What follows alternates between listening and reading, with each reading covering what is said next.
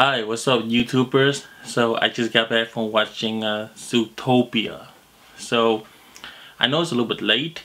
The movie came out a few weeks ago, I do believe. The reason why I never watched it or review it is because I don't watch animations in theater like that. I usually just buy them when it comes out on Blu-ray and I keep them as a collection.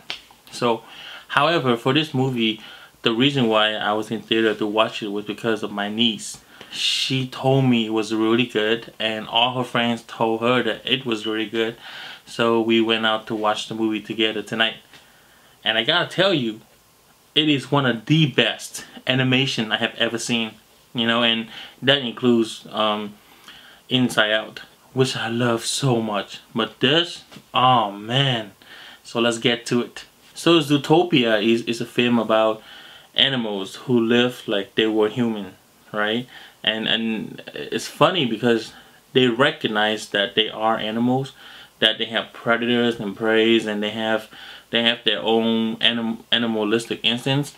So in the beginning of the movie, it was really cute, right? It was one of the most adorable opening that I have ever seen in animation. Is they have a bunny, I do believe was a tiger, and they were playing this scenario where back in the day, like thousands of years ago, like the tiger would have eaten the bunny.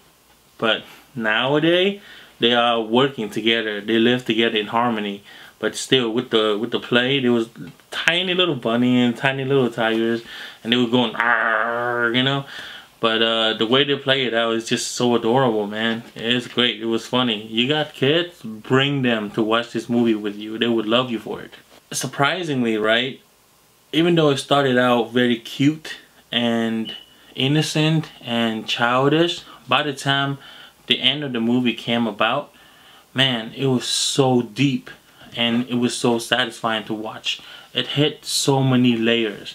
Like I took some notes, and the movie is so complex. It dealt with bullies, stereotype, corrupted politics, and racism. And it's in the children's film.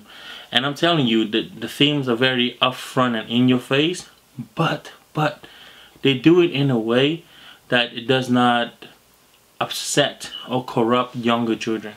So as an adult, you will watch it and you will feel every issue that it's heading on. But as a kid, you would just love it. You wouldn't even be affected by this in any negative way, and that's great. Zootopia tells a story of this bunny, right? Her name is Judy Hopps.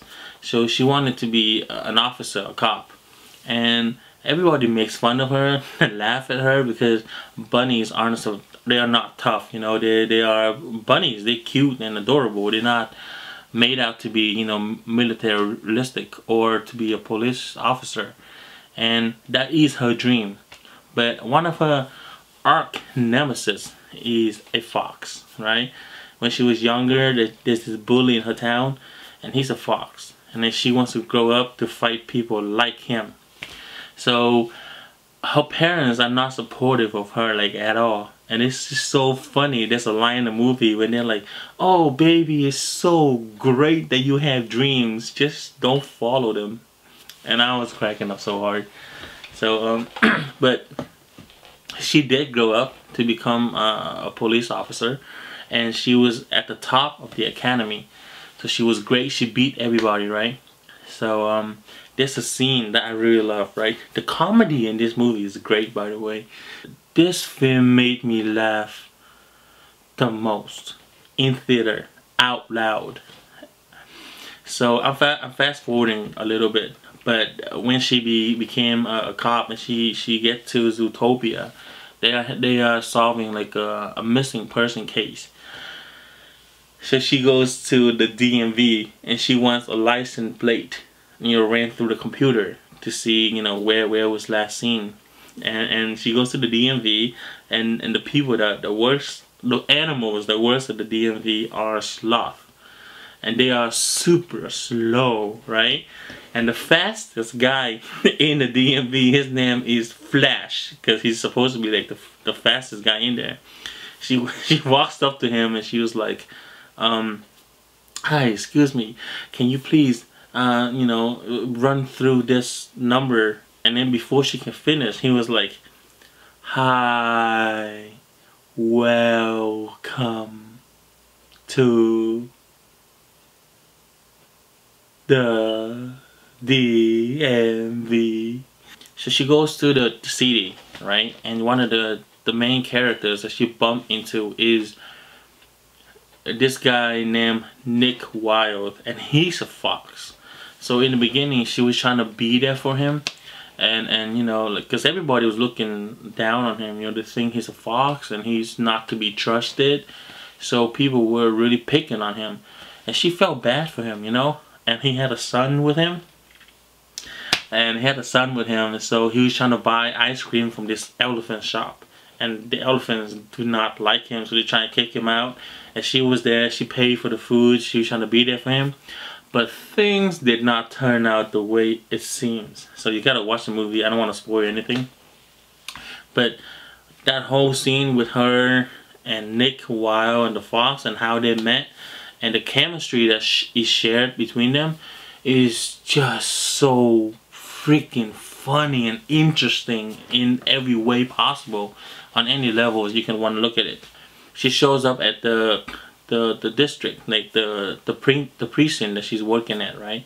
And the chief of police looks down on her, right? So they have all these animals that's missing, and he's sending out all these guys, and they're all buff. They're like a bunch of like tigers and lions and rhinos and buffalo, right? And then wildebeests, and they're all going out to search for the missing animals.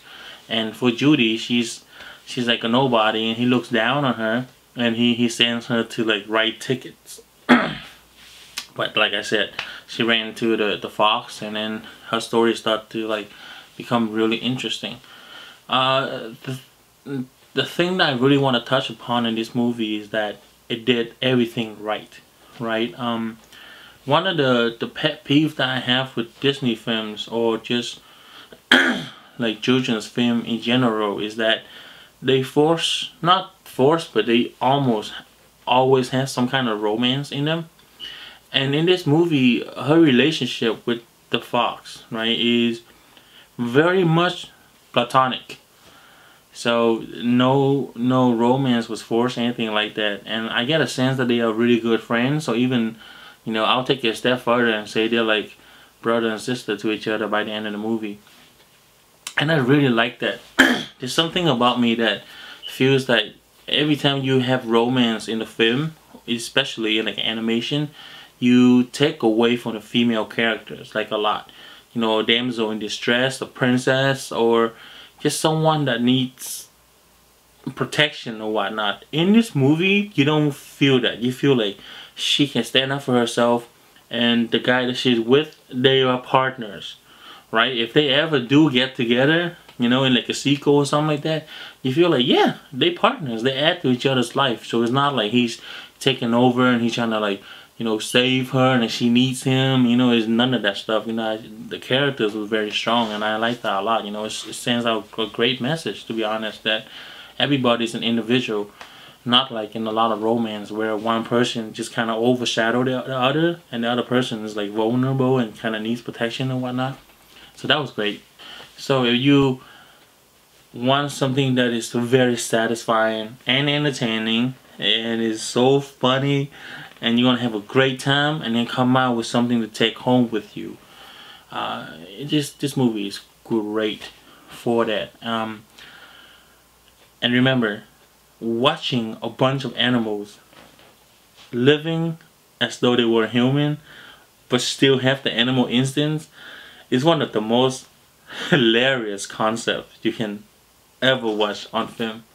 And you will love this movie. I love it. I would give it 5 out of 5.